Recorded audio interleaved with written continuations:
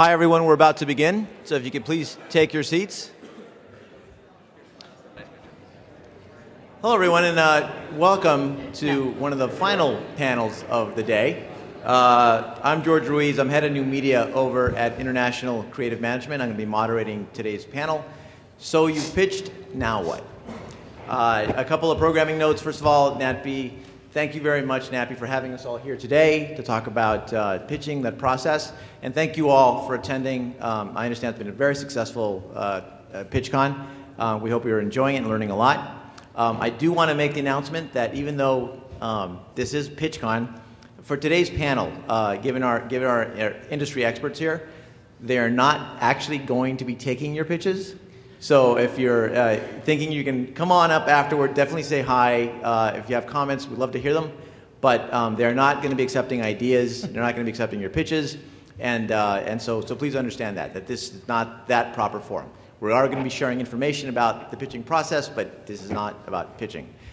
We are, however, going to be looking at comments on Twitter. So if you're tweeting any of this, let me suggest that if you have comments about whether we're great at what we're doing or we're terrible about what we're doing, that you use NatBPitch as your hashtag. So it's ampersand NatBPitch. If you could end your tweet with this hashtag, it'll help us do a better panel next time when you're not here. So thank you.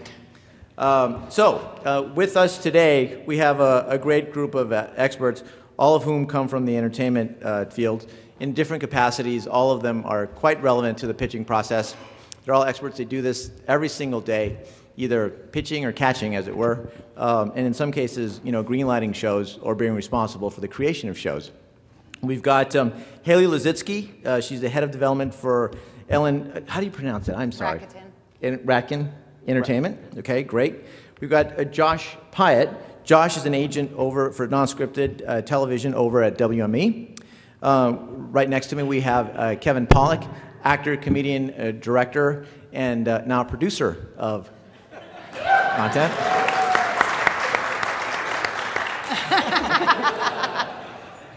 And joining us today from CBS Television Distribution, we have Leigh Collier. Leigh Collier. Thank you. So let me get the process going by asking everyone if they could maybe share a little bit about either their best or worst pitch story. Tell us what might have happened there that was really memorable, either because it's something that made it really, really great or really freaking terrible.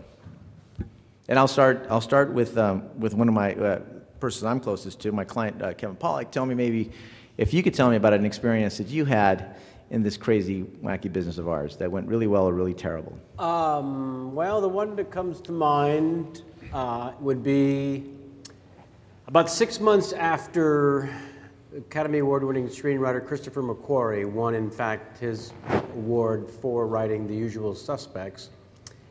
He and I created a drama pilot, and of course, because you get 1 year to wave the trophy of the Academy Award, everyone wanted whatever he was doing next, so I was riding along in the catbird seat. And we pitched all 4 networks in 2 days. Ultimately, all 4 networks put in a bid, and it was quite a frenzy, maybe the greatest opportunity in that regard. But one of those pitches was, at the time, the head of the Fox network, and I guess he should go nameless? Yes. And so while we were pitching him, he gets a phone call, and he immediately freezes and says, I can only tell you that when I told my staff to not interrupt, the only way they would with a phone call is if it were a dire emergency, so please forgive me. Hits the speaker on the phone, and we all hear his assistants say that someone's been killed on the set of one of their TV series, and we got to listen to the head of the network deal with that for about 14 seconds by saying, have we contacted their family? Please do. Let me know what else I can do. Thank you. And then turns back to us mid-pitch and says, I'm sorry, where were you? Oh. Yeah, that's got to be the best and the worst pitch experience I've ever had. So, I take it that show did not get on the air. We did a 2-hour pilot that was greenlit in the room by NBC, and we never got on. They added a 4th Dateline that year. I repeat, 4th Dateline. We went with them because there was actually a 10 o'clock time slot coming open in the fall. Again, that bizarre ultimate catbird seat that you rarely have in pitching, where all 4 networks are literally broadcast networks at the time putting in serious bids, and I think ABC sent over a briefcase full of fake money. It really was an extraordinary opportunity that was only rivaled by that one pitch. So I was remiss. I didn't introduce Brent Zacky from TLC. He's here with us today also to talk about how that network evaluates pitches and what you should be doing.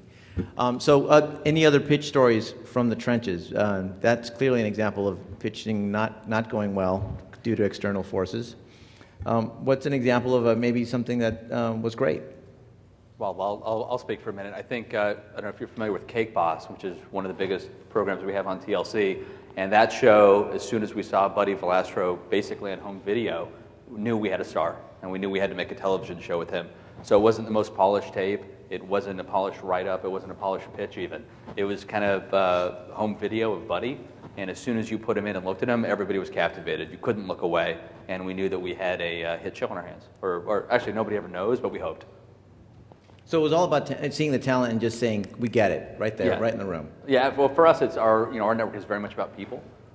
So for us, seeing him and just having him be able to come through on home video said it all. Did you guys, quote unquote, buy it in the room? To be honest, it was actually internal development. Our casting person had found him. We have an internal casting person. So we saw it, got very excited, and just moved as quickly as we could. Okay, so a lot of the focus on this is after the pitch.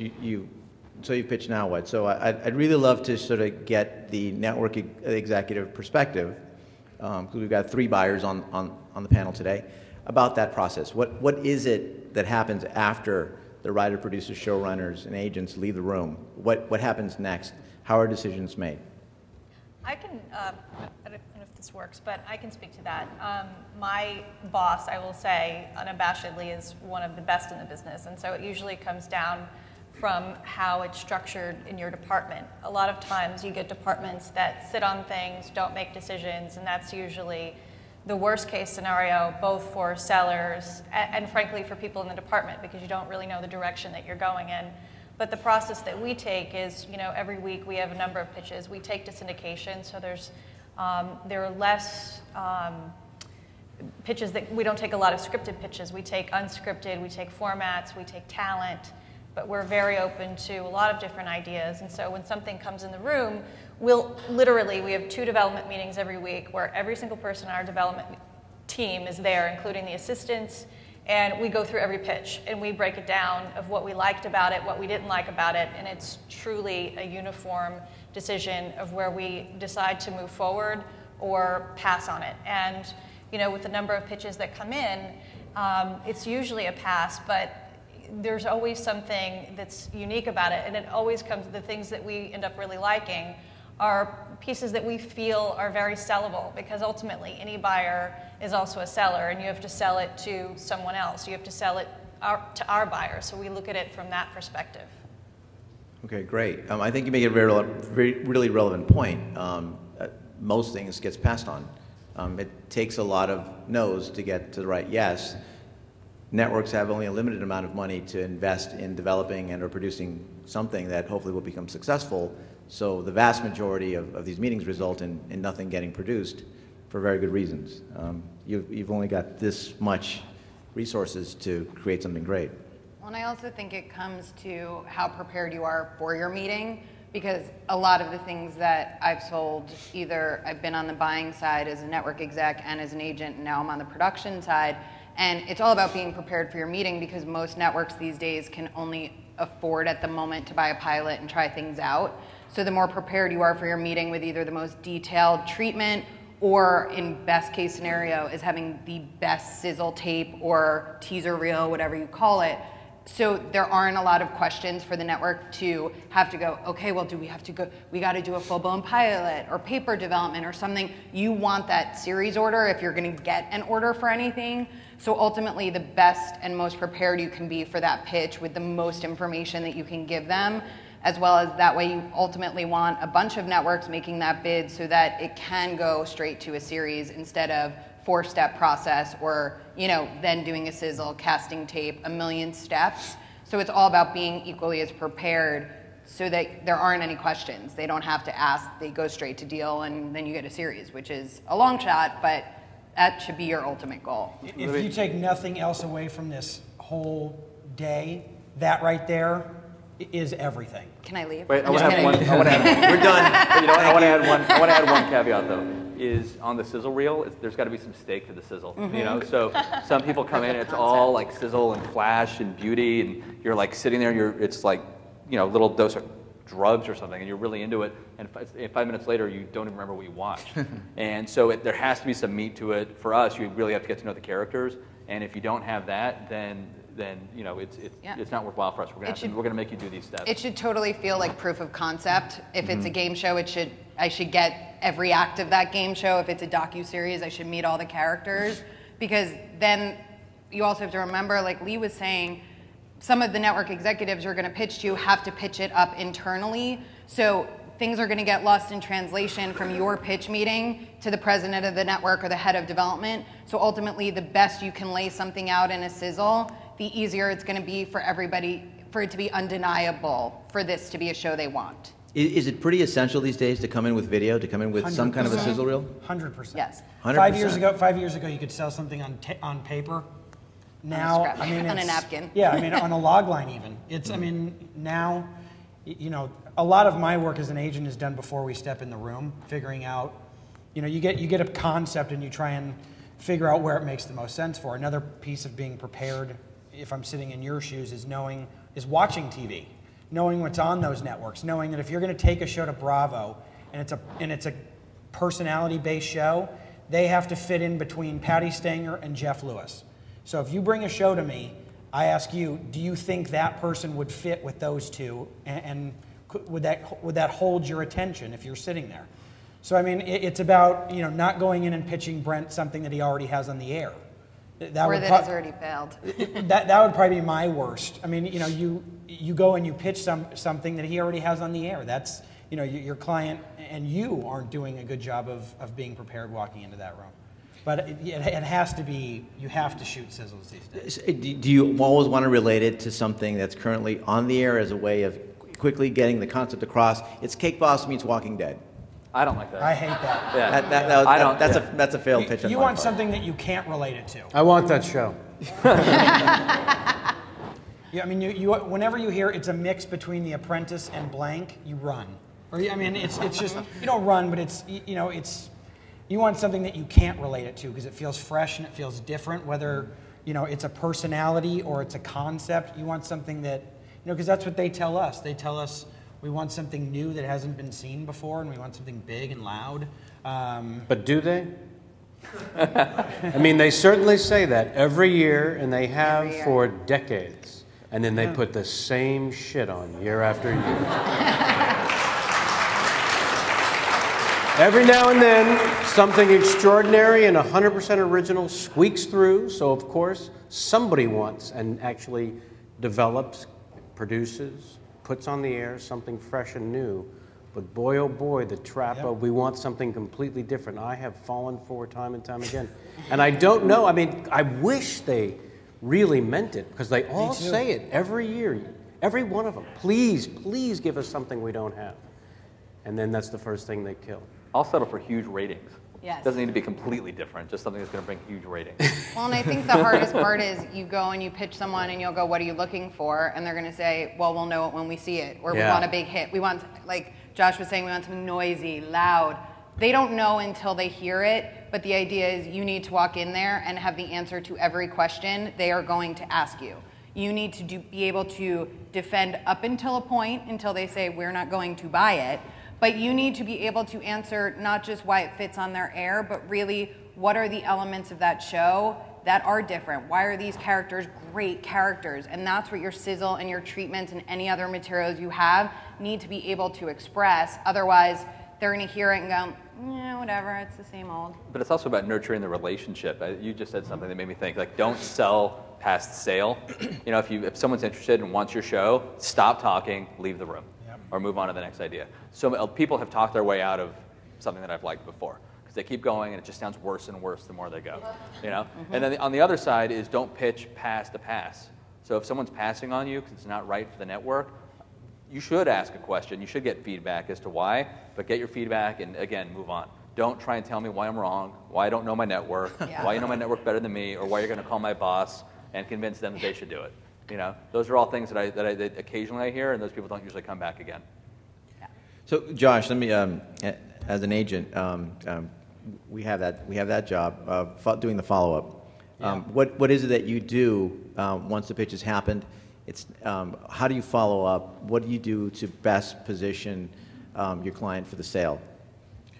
Well, I mean, every network's different. I mean, they have their development meetings, I think, on Wednesday. So, I mean, it all depends on who the producer is, what the concept is, how the room went. But I mean, you typically wait a few days. You follow up. You see how they thought the meeting went. Is there anything that client can get you so that it helps you in that room if you're really passionate?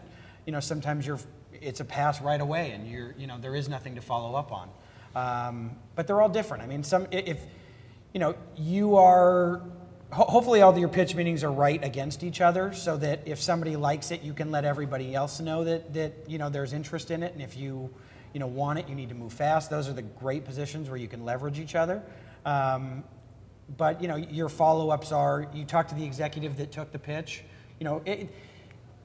It's relationships. It really does. I know that's an easy statement to make, but it all comes down to relationships. You have a follow-up conversation with the person you pitched to. He said, "Wow, I don't. It's a long shot here." And you start. You plead your case, but at the end of the day, you don't get so pushy that they don't ever want to take your call again.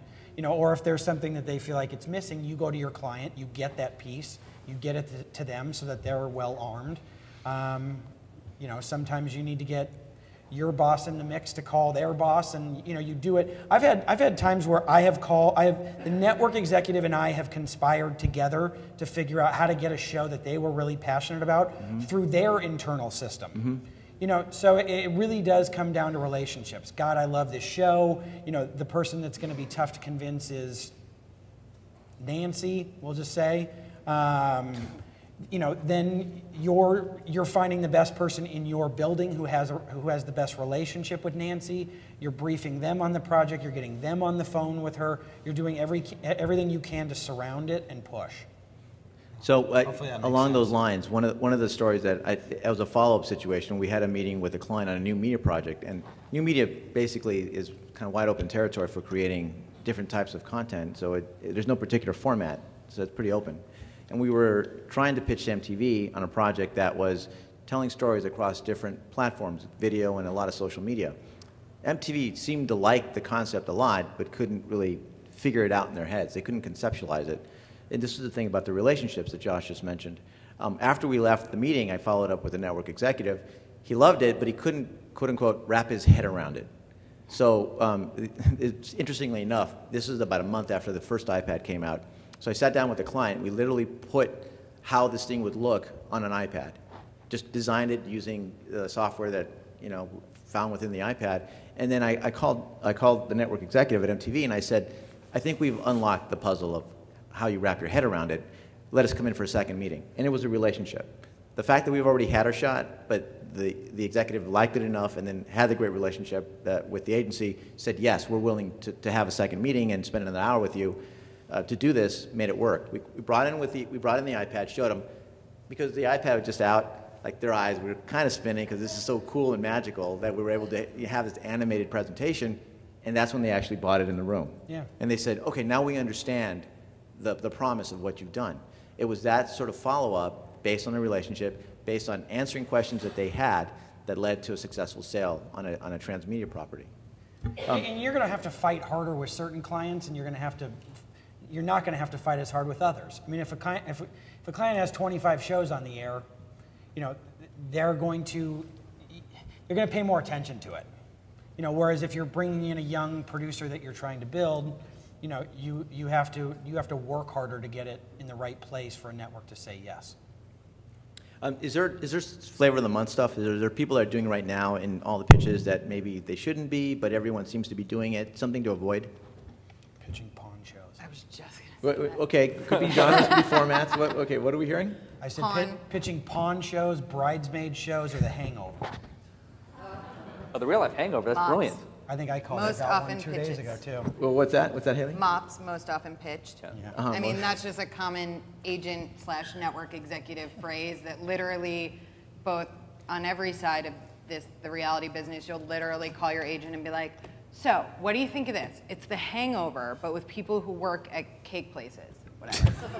But literally, and should other people have thought of that idea, they'll literally be like, Mop, heard it 4 times from other clients. And you can't, even as an agent, make that call to a buyer unless that production company is a production company that has already sold 150 projects to that network and they'll buy anything from them.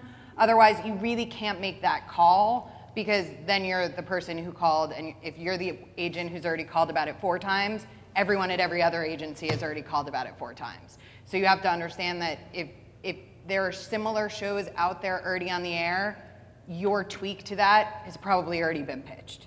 You know what else? Well, another thing to take away in the unscripted space is, I don't know how it works. Things get in the zeitgeist, and we will hear the same pitch in a week. Sometimes it's a New York Times article, and then everybody comes in 2 weeks later with that idea. But everybody comes in with the same idea. It happens all the time, and the idea itself isn't really a currency. The idea itself it can be interesting, but probably I've heard it before. What will make me want to buy it or champion it is either it comes in with a producer that has a great pedigree that I really want to work with, who I know and trust that can deliver it, or someone who doesn't have that has something unique. They have a piece of talent locked up. They have the best winemaker in the country for a wine show. They have a contract, they have it locked up, and nobody else could ever have that person. That's going to make you unique. So when I look at all my shows about wine, you're the only one that has that unique thing. It could be a person, a place, or a thing, but if you have it, that'll make you stand out. Well, it's like how many times, I'm sure on the network side or as an agent, you heard the Matchmaker show.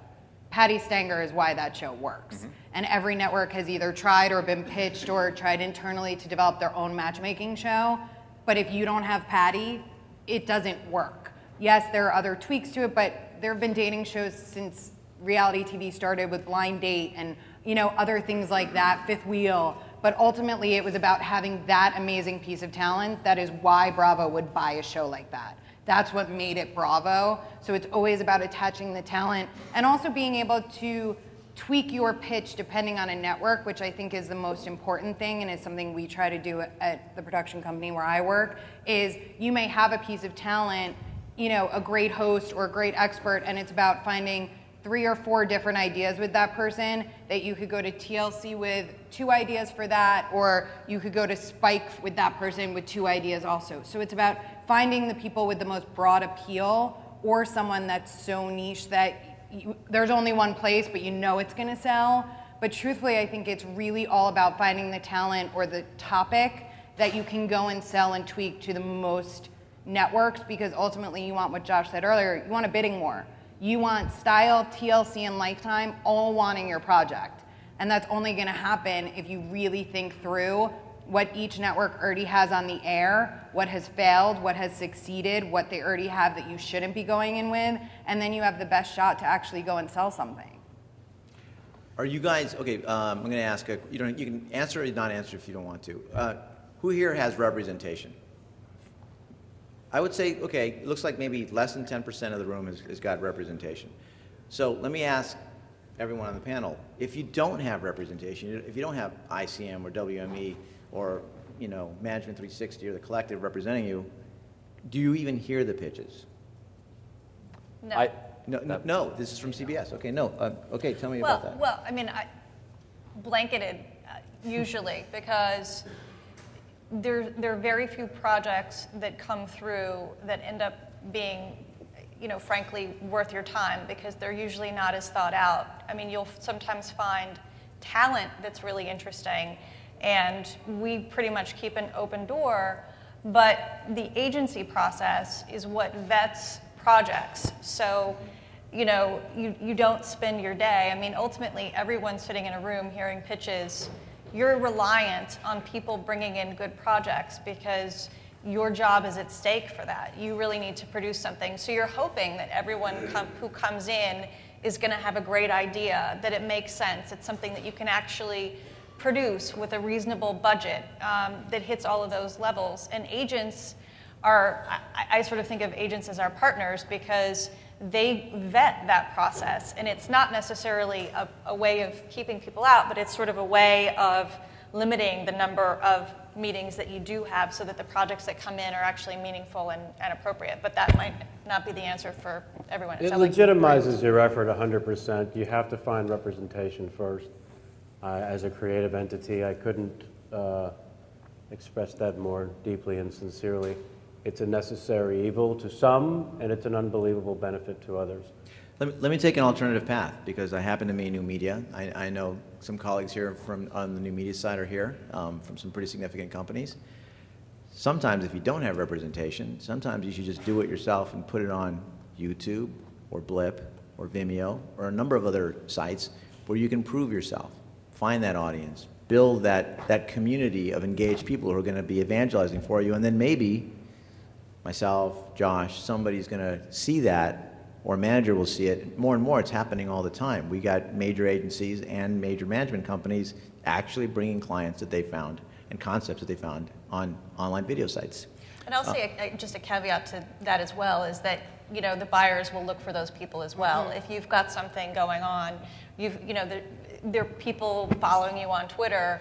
Everyone is sort of looking for that. So if you've got some kind of an audience or a following, everyone is looking for that. Well, and same thing on the production company side, because we're constantly looking for ideas, but it's usually us going and seeing what is getting the biggest hits on YouTube, what are people, even a magazine article. I mean, there are people, one of the girls I work with found something in a Hemispheres magazine on United Airlines about this woman, and she ripped it out. I called the woman, and we're doing a deal with her, and we're going to go out and pitch her. So you never know where you're going to make your connection. There are also people, when I was on the agency side, that I would hip pocket some production companies who really weren't production companies. They were two guys who had ideas, and a computer, and they literally cut together a sizzle tape, gave it to me, and I went and brought it to a larger production company that does big, huge shows like Jersey Shore. And we went and partnered it, and they sold the show together. And although those guys aren't the lead production company on something, they now can say they found and created a reality show and partnered with a big production company. So I think it's also about being able to put yourself out there to be found. Otherwise, it's going to be really hard for you guys to go and make those connections unless you have relationships with other production companies and or agents and managers. Okay, with that, we're going to open it up to questions from the audience. We have a mic up here, so if you do have a question, I ask that you line up against the wall, and then we can get the questions from the audience. Go on, please. Make it good. Somebody just brought up hip pocketing, and what's the best way to go from being hip pocketed to actually getting on the roster? Because it also seems like hip pocketing kind of limits you from going elsewhere. Come up with a really good idea. I was just going to say. I mean, yeah, ideas make the world go round. There's, you have a good idea, I'm going to put you in a room with my biggest client. That's one of the reasons they have us, is to find ideas for them. To go back to that last question, because I feel like everybody on here, I feel like has hustled in one way, shape, or form to get, whether it's working in an agency, a network, having a great acting career.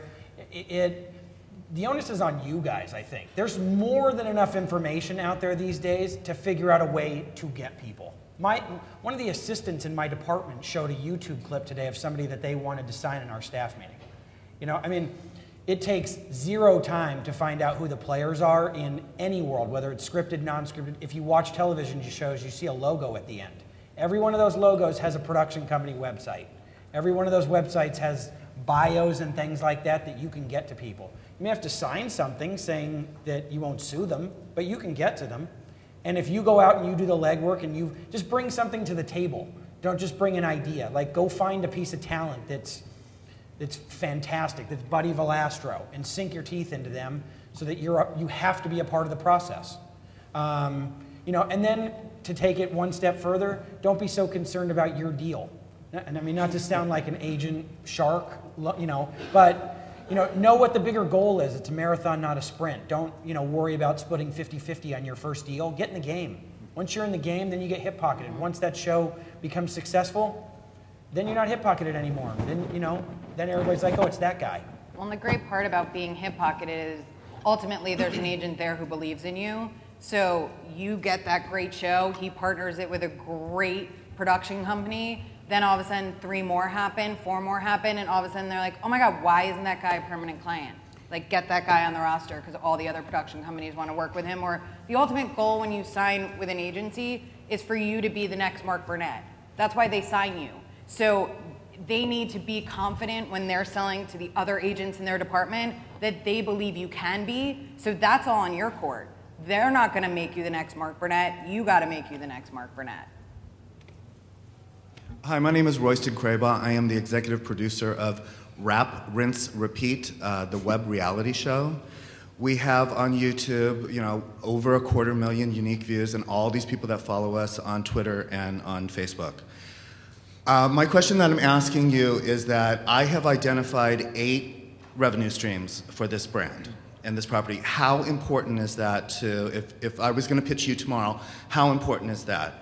Or would you rather just have me show you the sizzle reel and go, you know? When I help prepare clients to do new media pitches to networks, technology companies, and studios, absolutely. If there's a business plan that we can present alongside the show concept and show there's revenue here, we just have to make it and to get to it, absolutely. Bring it with you. Talk about the brands, the integration, the sponsorship, how are you going to work it into the show. We have Procter & Gamble interested. But okay, now everyone has got Unilever or Procter & Gamble or Ford or one of these companies interested. The question is, what does that mean? Interested, does that mean that you have somebody from Team Detroit at Ford saying, hey, if you find distribution, I'm in for $1 million? Or does it mean that someone took a call and said, yes, this looks interesting, we'll get back to you? I'm not putting you on the spot. I'm just saying that everyone has got that so-and-so is interested, William Morris is interested, or WME is interested, or, you know, Mark Burnett Production is interested. You can really only say that if you really have a tangible way in to that brand and there's something that's genuine there. There's a certain amount of fluffery that comes with pitching, imagining the future and just making it happen, but at the same time, you got to bring something real to the table. If Procter & Gamble is genuinely interested and you make it part of the pitch and you can actually deliver on that, you're far ahead in terms of getting this financed by one of the buyers up here. Okay, yeah. Right? Am I right? Or Yes. Yeah. Thank you. Thank you. Thank you. Hi, my name's Ariane. Happy to meet you all. I have an original TV pilot, and I just have, I mean, you're mentioning a sizzle reel, and I just did elaborate work on the script and story Bible and writing original songs. And I mean, for a sizzle reel, I've just been sort of advised to hold back on doing that because then it puts ideas in people's minds that might be not what the show, the way that I see the show. Like if I say, okay, well, actually, I could shoot this for $500,000, but I can't shoot it in my backyard for $20. So I'm just wondering about like I think a lot of what we're talking about with sizzle reels is non-scripted shows because those are things if you're going to go shoot, it's like Brent and I worked together at E and someone pitched us the Kardashians 6 years ago, whatever. No, a year before the Kardashians became a show, it was pitched to us. And then it finally took doing the sizzle reel, you know. For us to finally buy it at the time. And so it's really the reality stuff that has to have a sizzle reel. Okay. I can't really speak to the scripted world, but there's nothing really to show. It really is the script. In order to get that sold, it's really more for non-scripted shows. It's a writer's meeting. Okay. Yeah. If I were doing a non-scripted, which I'm not, but I might at some point, would that be, a sizzle reel would be like a 10-minute presentation of like I'd say highlights of. It depends if it's, I mean, there are certain things, competition elimination shows, unless it's just a teaser tape, you can't really, you're not going to go out and cast a reality show in that way, a competition show. You're not going to go cast Top Chef in theory, this is the show I want to sell. But if you have a docuseries, if you have a show like Cake Boss, you're going to go film 4 days in the cake shop and edit together a tape so that I could see all the characters, everyone's going to be there. It should be just long enough to sell the show. Yeah, no more than 5 minutes. Yeah, I mean, just long enough to get the idea across. Okay, thanks. Yeah. So I'm gonna take an online question because we do have an online audience who's watching the live stream. Apparently, it's in the millions. Oh, maybe not. Maybe not. They just want to watch Hayley. As far as I know, it's in the millions. So the question we got was, does my opinion of a production budget actually matter? Yes. Does it at all relate to my project when I'm pitching? I will say that is a very, very important piece. We recently heard a pitch that sounded really interesting, and we're talking to producers who've produced a number of things, and we said, well, that seems really interesting, though not that feasible because how do you really shoot it? And they clearly had not thought through the budget process because we said, what do you think an episodic cost is? What do you think on a weekly? And granted, these were very senior producers, people who we like, but not knowing how much it's going to cost, that's essential. It's still a very risky business, and so the more information you have, the better. Great. Hi, I'm Brenda. I've been doing stand-up comedy for the past few years with no agent, and I have created a television show. And like you say, networks are not going to look at it if I don't have an agent, but agents all have this policy of no unsolicited submissions. So my question to you is, who do I have to fluff to get an agent in this town? Josh, I'll let you answer that one. People asking that question. Josh? That's awesome. You have a taker? Josh, you've got a date. No wonder I don't have an agent. I mean, I think it goes back to what I said earlier. I mean, I know there's people in our building that go to comedy shows every single night. It's right place, right time, right act, right. There is no kind of formula to it. I mean, if Chelsea Handler has a production company, I mean, figure out who works there and who the right person is to get it to. I mean, it's. That's why I say it's. I guess the CEO of E is single now that they broke up, so maybe that's the right route. And he's no longer the CEO of E. I think close to that is it's referrals. A lot of how we find our clients is referrals by people that we trust. The majority of the clients that I represent have come as referrals from other clients. People who said, "Hey, have you seen this show online? It's great." Right. What if you don't know people who have an agent? I mean, you have to know get out there and meet people. You have to know different people. Just not have better. to go to bars and go up to people and say, "Do you have an agent?" Lawyers, managers, casting people, other people, actors, writers, directors. But if you're all at comedy of them. clubs all the time performing, like They all make have friends with other They're swarming performers. around there. Yeah. We're everywhere. Mm-hmm. Okay.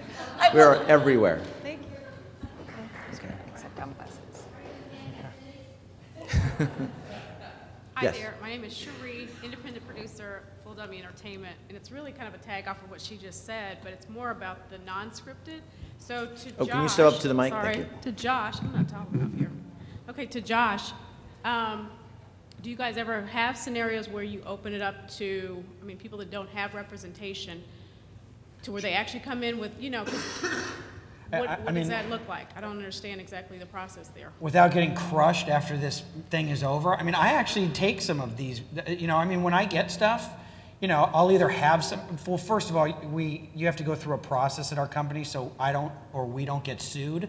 But some of the younger agents, we'll have look at that stuff. You never know where the next kind of idea is. Part of what we do is taking 1,000 crap meetings so that we can find one nugget that we can show to somebody that turns into American Idol. That's part of my job. It's, somebody said it earlier, we're a clearinghouse. We vet things. And the bigger clients you get, the less time you have to do those.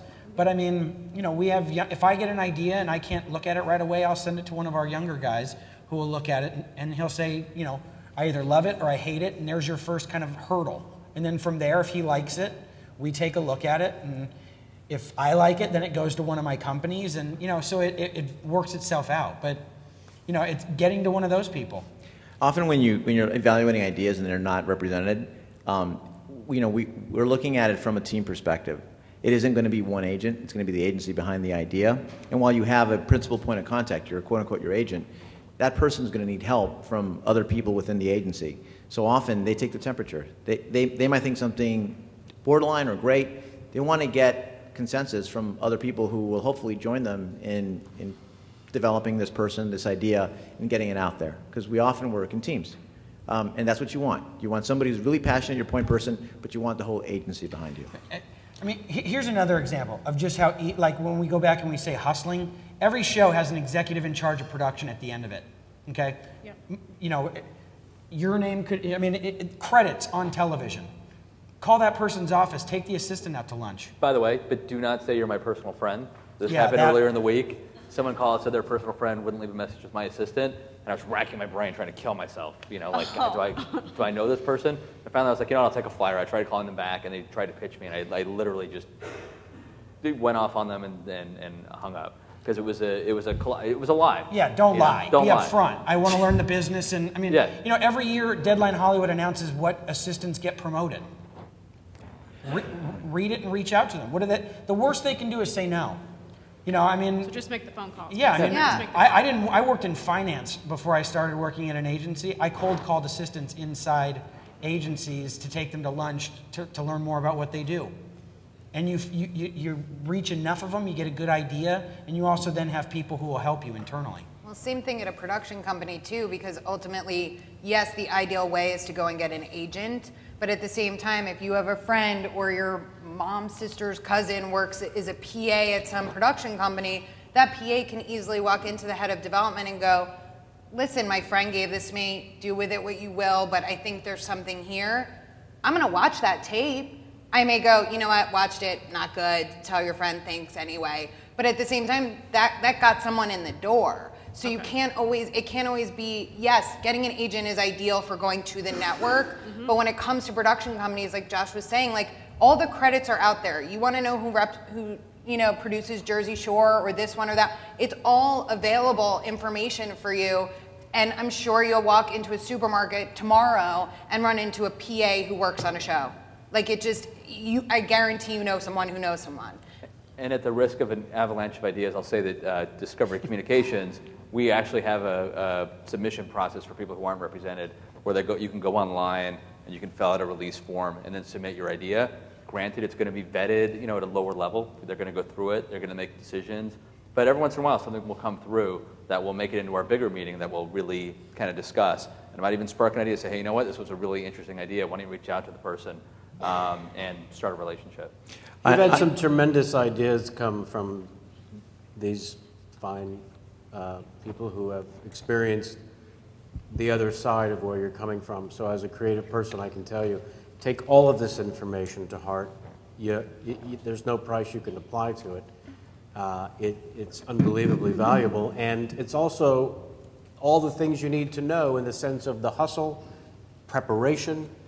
The only way you will get ahead is to do all the research ahead of time, all the preparation that they've suggested. It's the only chance to get your foot in the door without proper representation while you're searching for proper representation. The hustle is yours. You're limited by your imagination. Take all the information you got, please. You guys are amazing. Sometimes the worst thing you can do is be represented by a big company. I mean, I'll be honest with you. I know that sounds strange coming out of my mouth. Sometimes the worst thing you want somebody that's passionate about you. Right. Period. The end. Right. And if they work at, Johnny Bumbleseed agency, then you know what? Go work with them, because they'll wake up every morning thinking about a way to build your business. No, that's true. Some of the smaller places where they work hard for their clients that at a big agency you check on them once in a while. Yeah. The best agents lose sleep over their clients. They really do. They care about them, and that's why they don't take everyone on. Passion's everything, except for the Johnny Bumbleseed, they're dicks. We have time for one more question before we have to wrap up. Yes. Hi, Linda Vito, Linv Films. And I have a question about, I see here on a lot of the catchers are looking for hosts producers, talent. What is it that you look for when someone's looking to pitch that? We're not talking scripts or anything like For a that, host? but hosts, What are talent. we looking for in talent? Yeah. Most Do you of want it them to have a reel with them? Oh yeah, I Leigh? want to see what somebody looks like on tape because I really want to make sure that I don't want to turn them off right away. And there's a certain quality that people have, I think, that jumps out at you. There is a certain quality, and you cannot say it's not even about being polished, although that's important. It's definitely about being prepared. It's definitely about going out there and having done the work. But certain people, and we meet them in every walk of life, have a quality that you just cannot stop looking at them. They may not be the most beautiful, they may not be the smartest, they may not be the most eloquent, but whatever it is, you want to sit with them. And TV in particular is a very intimate relationship. You know, you sit in your bed, you sit on your couch, you know, you're walking in and out, and you want to spend time with these people. So to me, it's really important to have that quality. So instead of having a reel, if someone had their card with a QR tag on it that you could just go to and scan? I'm not going to. You're not going to? No, I'm being completely honest. Yes. If you're going to go and you're coming in and your talent, I should have either already been sent your reel beforehand and I've already watched it and I'm prepared, or you're coming in with the DVD or whatever, you're showing it to me on an iPad. People are so busy that the idea is unless you're an expert in something that I am specifically looking for and I need you, if I'm just having a general like, yeah, come in, we're always looking for hosts, like, you need to be the go-getter. You need to be the one that goes, this is why I'm different, and you need to walk in the room, and within 3 seconds, I'm like, oh my God, I could sit and talk to you. I mean, a host that Brent used for something the other day came in, used for TV, came in the other day, and, came in the other day, and I literally sat and talked for an hour and a half because this person was so great, and someone I would be friends with, which meant people are going to tune in, and that person will break through the thick glass of TV, and people will want to sit and tune into them every single day. Let me just say this person in particular was my assistant. So not my current assistant, but a previous assistant that we used actually as a correspondent for the royal wedding coverage that we had. So he was a correspondent for us on a worldwide live broadcast. He is extraordinary. He has a career as a host that he's gone on to do already. His relationship was important, but he's one of these guys who has a quality that no matter where he was, when he was answering phones and helping people into the office, people liked him. People wanted to spend time with him. And that was, like I said, he had that quality, and he does his homework. But the funniest part was he didn't even get to me through Brent. A friend of my boss's called me and said, there's this host, he's really great, we're friends, will you just sit down with him? And I did it. Because you never know who that person is, where they're going to be. And then Brent actually called me and said, I heard you're meeting with him. I was like, and then he emailed Brent after to say, I just met with Hayley, she's great. And now I will do whatever I can to get that guy a job on a show that I may have or a friend may have, because that's what it's all about at the end of the day. I mean, we'll all say it. It's about networking. It's about every person you meet could be a potential boss or friend or something that helps you in the business. And so you just got to take advantage of every opportunity and every person you meet, because you never know who's going to be the person who buys your show or hires you as a host. Thank you. Okay, I was just going to add just one quick comment on that, is that, you know, in that respect, the better you can do for someone, I think there's sort of an aspect of like figuring out, oh, how do I get this? How do I get that? But if you look at everyone else's jobs and think, how can I make their life better? What do they need? And look at it from that perspective, because in the end, you know, we all want to succeed. So looking at it from how I can help this person will only help you in the end. And on that inspirational and practical note, I want to thank our guests today. Thank you, Kevin Pollak. Thank you, Leigh Collier. Thank you, Josh Pyatt. Thank you, Hayley Lozitsky. And thank you, Brent Zacky, for your time today. Thank you. We all hope you learned something. Enjoy NATB. Thank you all very much. Thank you.